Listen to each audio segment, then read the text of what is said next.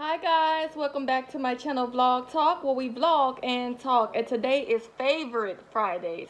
As some of you know, I usually would have Favorite Fridays, but today is going to be Favorite Fridays. Hallelujah! So for a couple of Fridays, I've been doing Favorite Fridays, and so today is that day. Hallelujah! How many of you guys love Fridays? Hallelujah! I want you to comment down below, inbox me and just let me know, hey, I love Fridays. I know I love Fridays. Okay, and today we're going to have an interesting topic. Hallelujah. But as you know, we are going to get into prayer, and before we get into prayer, I just wanted to say thank you for you all who are tuning in nationally and internationally all over the world. And it's such a privilege to serve you guys. You know, this is so not about me. Most of the thing, all of the things that I vlog about has been given to me to minister to you guys from the Holy Ghost. So I don't ever want you to think that this is something that I'm constantly saying or I'm constantly pointing out, or no, I just ask, I ask God, okay, what, give me a word for the people today, for each day, and then he allows the Holy Spirit to minister to me the word. Hallelujah. And so that is what the Father does, on my behalf. And so I just wanted to put that out there. A lot of people, may think, oh, she's just constantly talking about this because she want to talk about. No, I don't. If God don't tell me to talk about it, I can't talk about it. Okay. But on the flip side, if he tells me to talk about it, I have to talk about it and release it, whether you want to hear it or not, because that's the assignment, and that's all about being obedient. So I encourage you guys to do the same. Whatever God tells you to do, and say that you would do it and say it. And then if he tells you not to do it and say it, then you don't do it and you don't say it. All right. So let's get into prayer. Heavenly Father, I come before you to say thank you. Hallelujah. Oh, blegle heyoro shigle heyoro stigla hayorosta. Roshegle heyoro stegle heyoro stegla hayorosta. Roshegle heyoro steblegle heyoro stigle heyorosta. Hogle heyoro stegla hayoro steblegle heyere stegle heyarasta. Ogli heyoro shigle heyoro stegle heyorosta. Roshe blegle heyoro stegla hayoro stedioste. Father, thank you. Yes, Lord. Father, I just want to thank you for providing for these individuals who are tuning in on this favorite Friday, Father God. Hallelujah.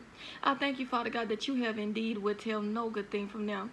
For those especially who choose to walk righteously, only for those who choose to walk righteously in you, Father. Father, I just want to thank you for giving me also the opportunity to minister to your precious sheep with excellence, accuracy, and boldness, Father God. Hallelujah. With no apologies attached to it. Father God, I just want to thank you, Father God, for just allowing me to be the difference in someone's life every single day that I minister. And so, Father God, I thank you for blessing the homes of the individuals that are tuning in and those who are catching the replay, Father. I thank you for blessing the homes of those who are not and will not tune in, Father. I thank you, Father God, for blessing them with all spiritual blessings in heavenly places. And I do shout grace, grace over their lives. And I plead the blood of Jesus over them and their families. Now, Father, as I begin to minister to your precious sheep, I ask that you go before me. And of course, it will be all of you and none of me, Father God. And in Jesus' name, I pray all is well. Amen, amen, and amen. Hallelujah. Hallelujah. Praise God. Let's just thank God and the Holy Spirit for just 2 minutes, okay? Roshegle heyoroste blegle heyorosta. Igle heyoroste la hayoro shegle heyorosta. Roshegle heyoroste blegle heyorosta. Roho yoro shebla hayoro shegle heyorosta. Roshe blegla hayorosti blegle heyorosti. Ogli heyoroste la hayoroste blegle heyoroste. Roshegle heyoro shigle heyoroste gla hayorosta. Roshe blegle heyeresti gle heyorosta. Rohogle heyoroste gla hayorosti blegle heyorosta. Roshe gla hayereste blegle heyereshigle yorosta. Glaha yoro shiglaha yoro steblegle he yorosta. O rohogle he yoro shiblegle he yorosta. Roshegle Heyoro Stegla Hayoro Shiblegle Heyorosta. Rohogle Heyoro Sheblegle Heyoro Stegla Hayoroste. Blegle Heyere Shegle Heyoro Shiblegle Hayorosta. Ogla Hayoro Sheblegle Heyorosta. Rosheblegle Heyara Stugla Hayoro Blegle Heyorosti. Igle Heyoro Shigla Hayoro Stegla Hayorosta. Thank you, Father. Yoro Sheblegle Heyorosti. Roshe Blakla Hayorosta. I don't know if that was quite 2 minutes, maybe. Ooh, praise God. I pray that you all were doing that with me. And if you don't know how to pray in the Holy Ghost, we're going to fix that by the end of this video. Okay, so before we get into our topic, of course, there's a question every other day, right? So the question reads, if someone was coming to visit your hometown, what would you recommend them to do or see?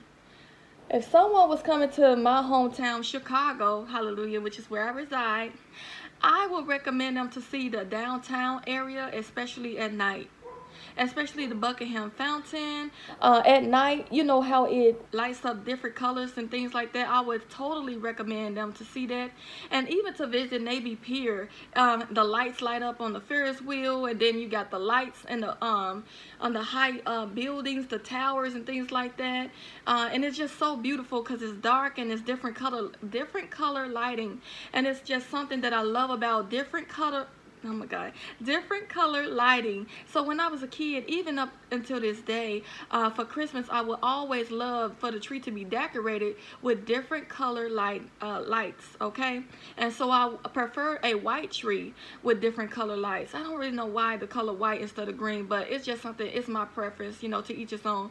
But I love the different color lights. I don't know about the color. I love color. Even when I'm going into the people's homes or buildings and the walls are orange, and then you go to another department and the walls are purple, and then another department the walls are orange, and I love that. I love color. So that's what I would recommend. And comment down below and let me know what are some of the things that you guys would recommend if someone was to visit your hometown. Okay, what would you recommend them to do and see? All right, so today we're coming, okay, let's rewind. Today we're going to talk about driven by lust. Driven by lust. Hallelujah. And so I can definitely tell you guys some things about me in my lifetime when I was driven by lust, and each time it was a disaster. My heart was broken. There was a lot of things going on, soul ties that I mentioned in a previous video, I believe, that I had to end up breaking, and in order to move forward and free from that thing, and just, you know, walking on top of the situation, not allowing the situation to walk on top of me.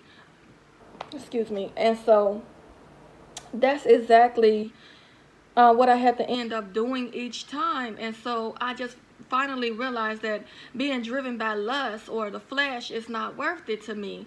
It's not worth it. Sometimes in the beginning, you know how you get your first mind and say, oh no, you shouldn't do that, but then your second mind, which is the enemy, saying, hey, maybe you should give it a shot. And so each time I gave it a shot, that second time, following that second mindset, it was a complete disaster.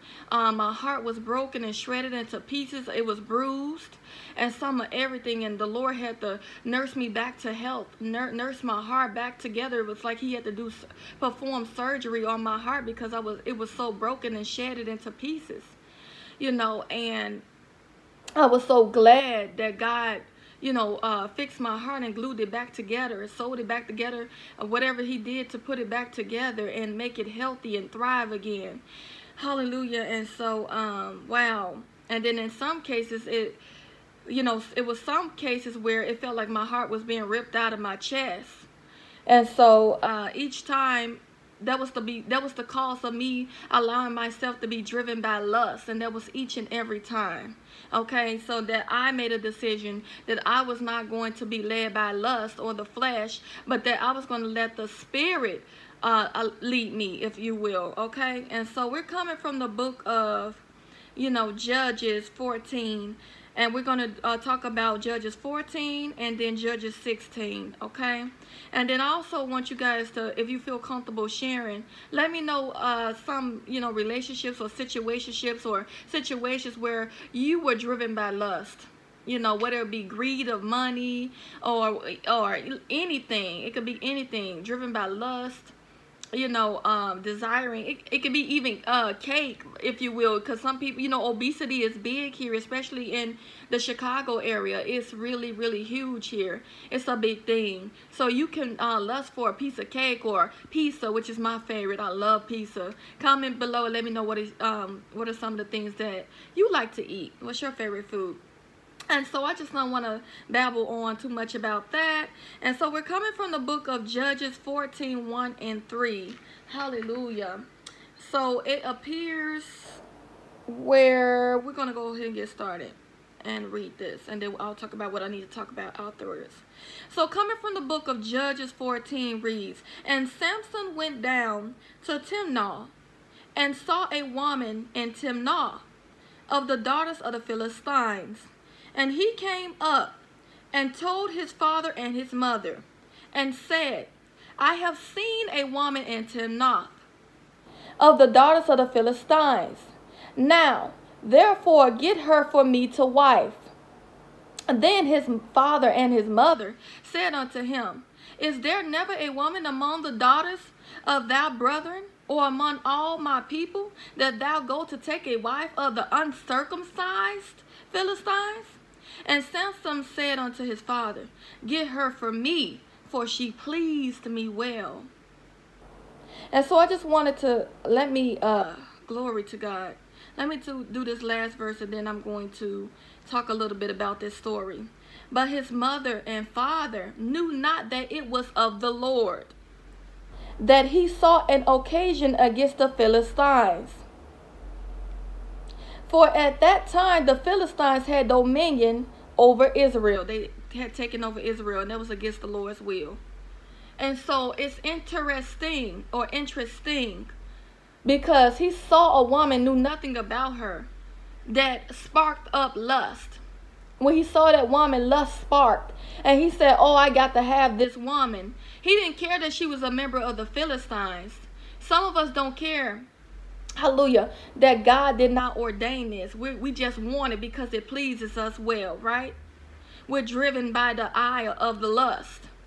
Hallelujah. And so that's what happened to Samson. But his mother and father, they knew that this was not of the Lord. And this woman was indeed fair to look upon. She was fair to look upon. That means she was fine. Or you know, Coca-Cola shape, if you will. You know, but hallelujah, her inside was rotten. Hallelujah. But Samson, like most of us, did not care about that. He just wanted what he saw. He did not even, the Bible didn't even state that he even prayed about the situation. He didn't pray about it or anything. He began to just go after this woman and just went to his parents to say, "Hey, set this up." But his parents said, "Well, why would you want an uncircumcised woman? Wouldn't you rather have a circumcised woman among your kin, among the people?" Among your people, not your kin, but your people. But he said, "No, this is what I want." And so it's interesting, hallelujah, that this is what he wanted.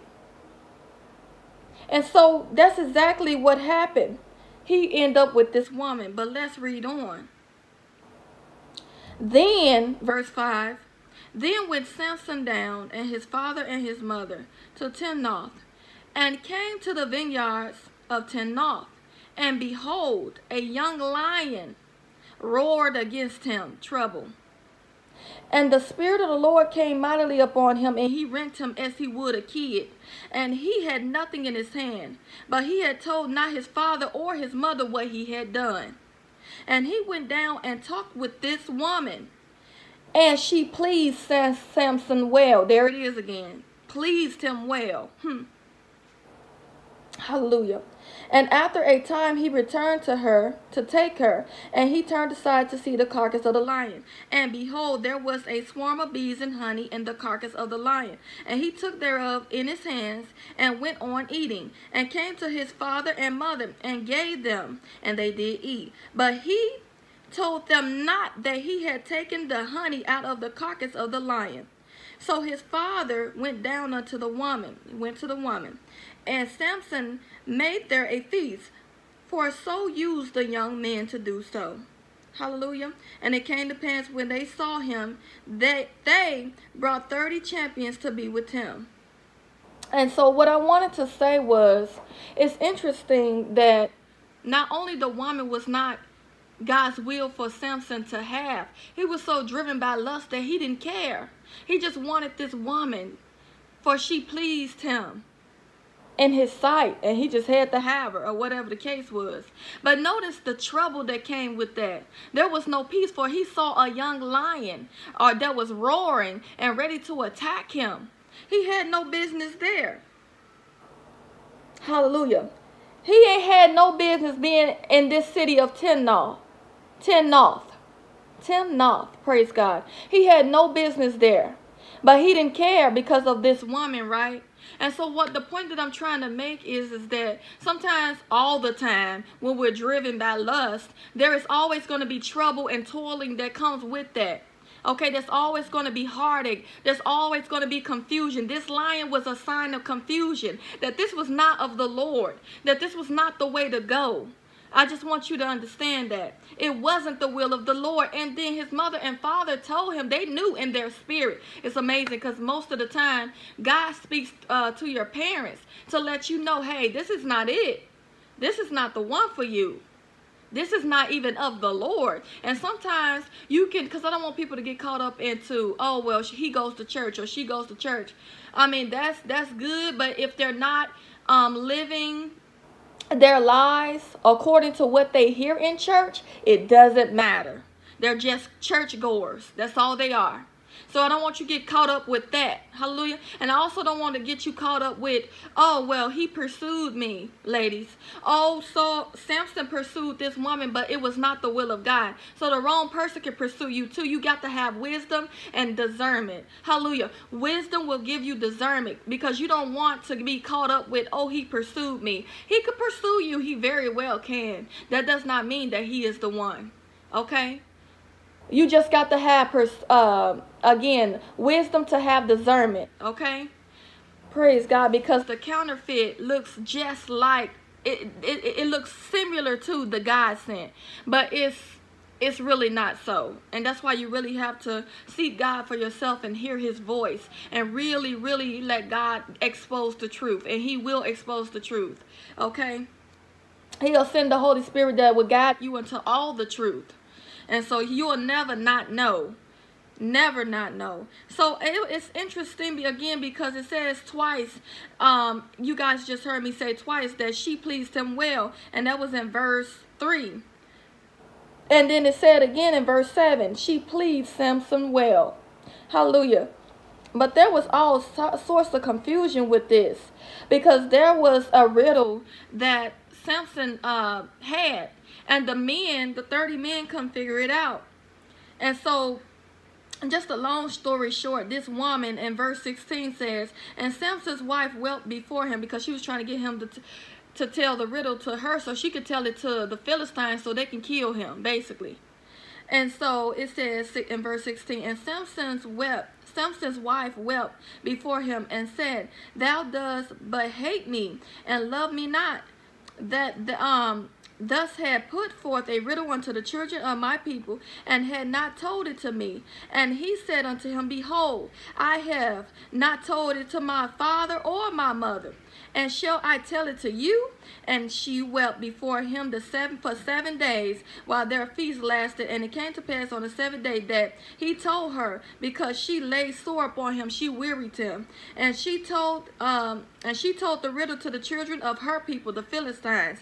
And the men of the city said unto him, hallelujah, on the 7th day, before the sun went down, what is sweeter than honey, and what is stronger than a lion? And he said unto them, if you had plown with my heifer, and had not found out my riddle. And the Spirit of the Lord came upon him, and he went down to Ashkelon, and slew 30 men of them, and took their spoil, and gave the change of garments unto them which expound the riddle. Hallelujah. And his anger was kindled, and he went up to his father's house, and Samson's wife was given to his companion, whom he had used as his friend. Did you get that? I didn't mean to just be reading, or, I just hope that I was trying to break it down. So did you get that? So not only did the woman stab him in the back, which is not literally stab him in the back, but she told the riddle to her people so that they could destroy him. And when they found it out, Samson had to retaliate and, basically save his life. And the Spirit of the Lord came upon him, and he slew the 30 men. And then when all that was over, he came back. His wife father had given him to his friend, had given her to his friend. And so she was sleeping with with his friend, basically. And so Samson got upset, and it was just a lot of, I'm not going to, continue. You got to read on about the story. The Philistines found out about it, and hallelujah, I want to say, yes, the Philistines found out about it, and they burned the father and the wife and his wife for what they had done. It was just a whole, you see all that confusion. She's sleeping with his friend, and before she slept with his friend, she told the riddle that he wasn't even expecting her to tell to the Philistines, her people, so that they can destroy Samson. And so Samson again had to retaliate, and then now the father, his stepfather, would that be his father-in-law, not stepfather? His father-in-law gave his daughter, who was Samson's wife, to his friend. So you see all this confusion, and the first sign was that the parents didn't agree that this was from the Lord. Remember, they said that this was not of the Lord. They might not have said that, but they knew within themselves that this was not of the Lord, and they questioned it. They questioned it. How many of you guys as parents have ever questioned a person that you brought to the dinner table? If this was for you, if this was from the Lord. And so they questioned Samson. So that was the first sign. The second sign was the lion that roared. Oh my God, roared. The lion that attacked him, or tried to attack him, and he killed the lion, and then he kept it from his family. He kept it from his mother and father, what he had done. And then the third one, so the parents didn't agree. The lion showed up to try to kill him, but he ended up killing the lion. And then he ended up telling the riddle to this woman, and she backstabbed him, right? Told it to her people, and they tried to kill him. So he ended up killing them 30 men. And then she slept with his best friend. So that's 4 things. She slept with his friend. So that was 4 things right there. Confirmation back to back that this is not the one. God will always give you confirmation that it is or it isn't back to back. Okay, so all this was just not of the Lord. All because he was driven by lust. What did he say twice? For she pleased me. She pleased me well. Oh my goodness. So then when all of that was over, verse 16, right? It says, Samson, he was in this city, and he was in the city of Gezer. And then I'm going to read it. It says that then went Samson to Gezer, and saw there an harlot, and went in unto her. And it was told that the Gezites, saying, Samson is come hither. He's coming. He's in our town. And they compassed him in, and waited for him all night in the gate of the city, and were quiet all night, saying, in the morning when it is day, we will kill him. He ain't had no business there. Once again, and Samson lay till midnight, and arose at midnight, and took the doors of the gate of the city, and the 2 posts, and went away with them, bar and all, and went and put them upon his shoulders, and carried them up to the top of a hill that is before Hebron. And it came, and it came to pass afterward that he loved a woman in the valley of Sorek, whose name was Delilah. And the lords of the Philistines came up unto her, and said unto her, entice him, and see wherein his great strength lie, and by what means we may prevail against him, that we may bind him to afflict him. And we'll give you, if you do this for us, told Delilah, that we will give you, every one of us, 1,100 pieces of silver. And Delilah said to Samson, tell me, I pray thee, wherein thy great strength lie, and wherewith thou might be bound to afflict thee. So I'm not going to read all of this, but at first he told her that Samson said unto her, if thou bind me with 7 green withs that were never dried, then I shall be weak and be as another man. And so that was a lie. So he told her all types of lies. I'm not going to get all into that. But then Delilah cried. I want to say that she cried. Let me see. She knew that he was lying to her, and, you know, Delilah therefore took new ropes and bound him therein with them unto... Delilah therefore took new ropes and bound him wherewith, and said unto him, the Philistines be upon you, Samson. And there were lies in wait, abiding in the chamber, and he brake them off of his arms like a thread. And then it says, and Delilah said unto Samson, here does mock me. So anyway, Delilah just kept asking him, where basically saying, where's your great strength? Where does it lie? And so he told her a whole bunch of lies. And so she told it to them, and then they, you know, she went to basically do it herself. So he said, okay, well, if you bind me with these green dry leaves or whatever, if you bind me with this hallelujah, if you bind me with 7 green withs that has never been dried, then will my strength be taken. But then it says, and when Delilah saw that he had told her all his heart, because he finally told the truth. But it says before he told her the truth that he told her all his heart, da-da-da-da-da.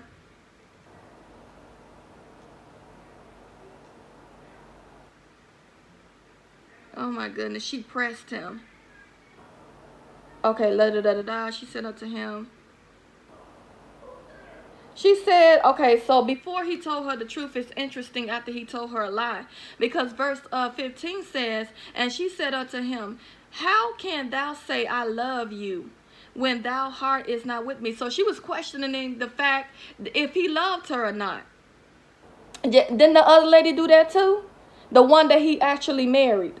Hallelujah. The one that he actually married, she cried too and said that you didn't love me. So she went to sleep with his friend. And then Delilah is saying the same thing. How could you tell me that you love me, and when you don't, you won't even tell me where your great strength will lie?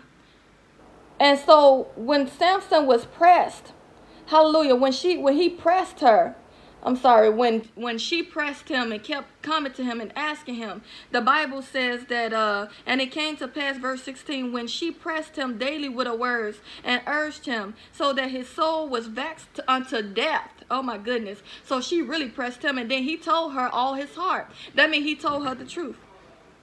And then he told her that a razor had never been touched on my head. So if a razor was to touch my head and you shave my hair, then I will lose my strength. Hallelujah. And do you know what happened? She told the Philistines, and they put the razor to his head and shaved his head. The Philistines came and they got him and they shaved his head, and he lost his great strength. And they blinded him. They put his eyes out. They put his eyes out. They left him, shaved his head, put his eyes out, and tied him down, all of that good stuff, right? And this woman, the Bible says that Delilah also was fair to look upon. She was fair to look upon, if I'm not mistaken, because you can go back and read all of that. But anyway, she had his hair shaved. She stabbed him in the back, which is a figure of speech. And so she had his hair shaved, and the Bible says also they put his eyes out. Oh my God. That was verse 21. But the Philistines took him and put out his eyes and brought him down to Gezer and bound him with fetters and brass. And he did grind in the prison house. Oh my goodness. Did you get that? They put out his eyes and shaved his head. So he was in a worse situation than he was in before, all because he was driven by lust. Tell me now, how many things have you been faced with, all because you were driven by lust? Because I can testify to some things. Okay? What have you lost? This man lost his sight and his hair and his strength. And then in the end, hallelujah, in the end, praise God. In the end, God granted the wish of Samson, because God will make a way for you to escape, right? And so when the king sent for Samson, hallelujah. Okay. And it says, verse 28, so God granted the wish of Samson, because Samson said, verse 28 of 17, that, and Samson called unto the Lord and said, O Lord, remember me, I pray thee. Strengthen me, I pray thee, only this once, O Lord, O God, that I may, hallelujah, that I may be at once avenged of the Philistines for my 2 eyes. So he basically wanted some revenge, but there is a saying, he said that he will avenge for his 2 eyes. So basically he wanted to get revenge for what they did to his eyes. And you ever heard someone say that when you want revenge, he said avenge, but he wanted to get back at them for what he did. Basically, that's what he was saying to God, and when that's called revenge. And so when you want revenge, have you ever heard someone say to lay 2 graves? Lay one for your enemy and one for yourself. I'm going to explain why. Because that's exactly, well, let's go ahead and get into it. So verse what was 28. Hallelujah. And so verse 29 says, and Samson took hold of the 2 middle pillars upon the house stood, and on which was borne up, and the one with his right hand and the other with his left hand. So I'm trying to make sure that was the king that sent forth.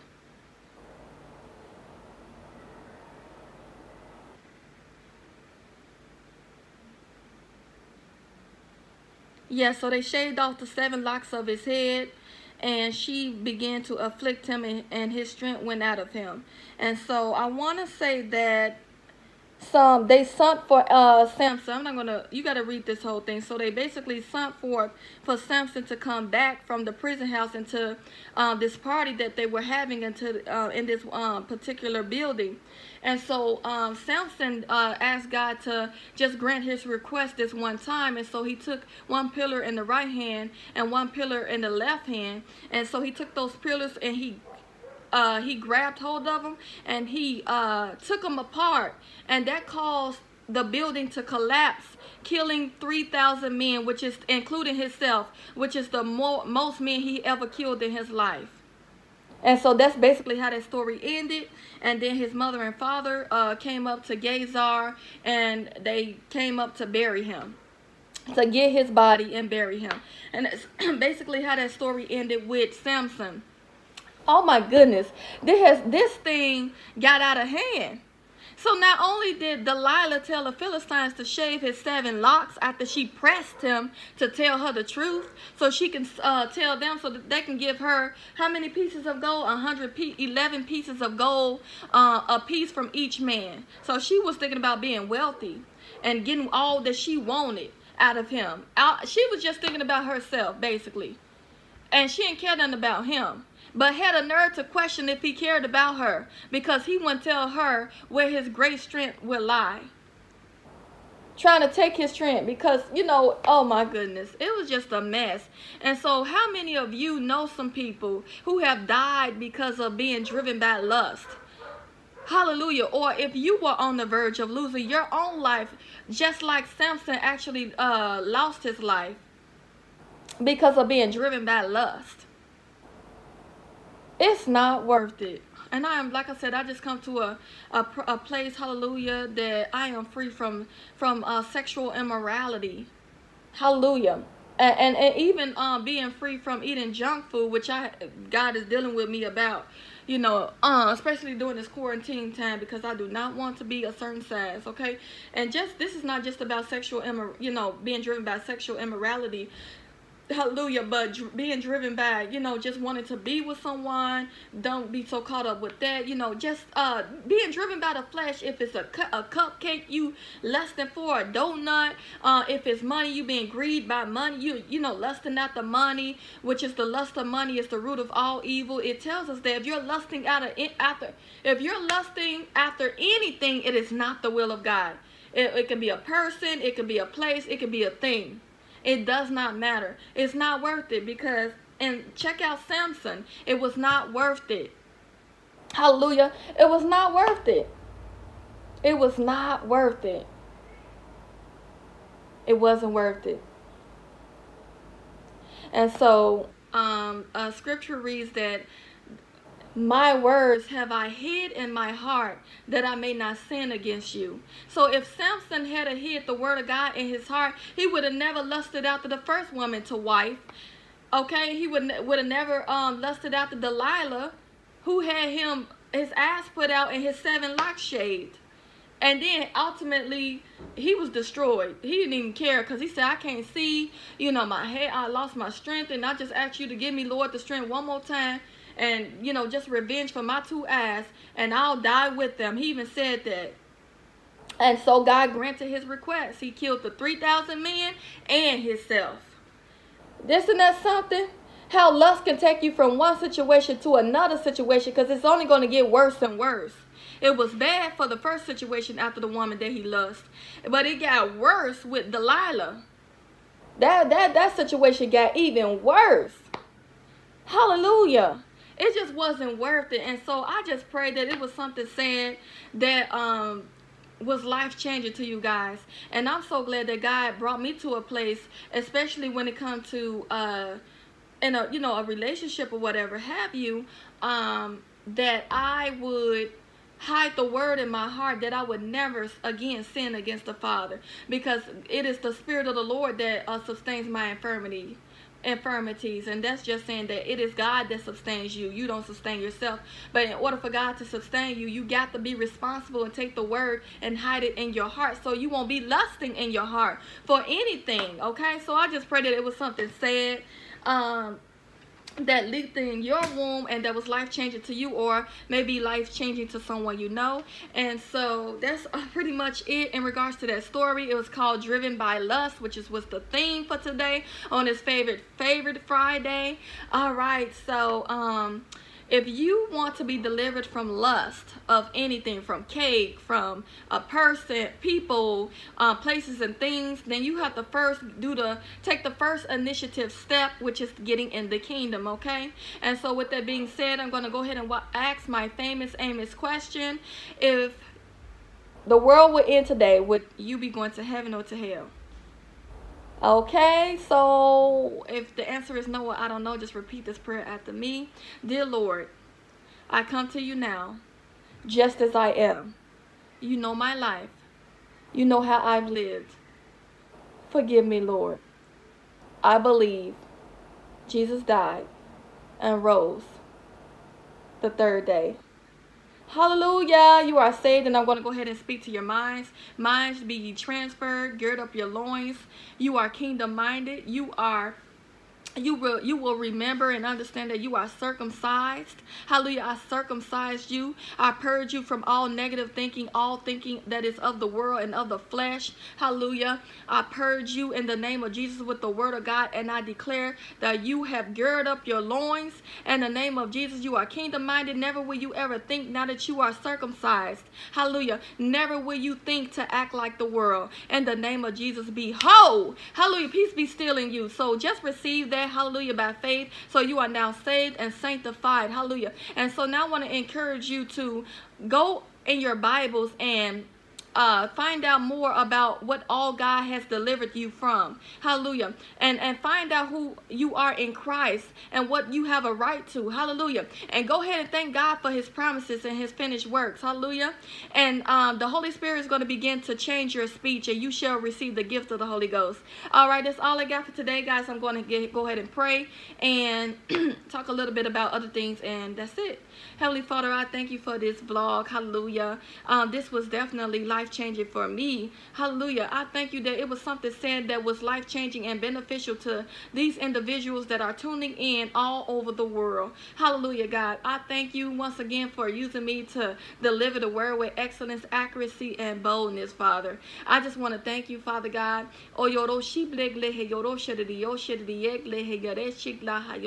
Father. Hallelujah. It is well. It is well. And I thank you that we are delivered and set free from being lust. We are delivered and set free from lust, God, of any and everything. And this, I thank you that it is well. Hallelujah. In Jesus' name. Because who the Son sets free is free indeed. In Jesus' name, amen. Hallelujah. That's all I got for today, guys. If there was something that was said that was life-changing to you, I want you to go ahead and send me a love donation, which is optional. And my Cash App info is the money sign Latoya, Latoya 090, Latoya. The money sign Latoya, Latoya 090. And that's it. That's all I got for today, guys. Thank you so much for tuning in to my channel. Don't forget to like, share, comment, and subscribe. Okay, if this message is of about a value to someone you know, go ahead and forward this video to them. Share, share, share, and share. All right, guys, that's all I got for today. Thank you so much for tuning in to Favorite Fridays on Vlog Talk, where we vlog and talk.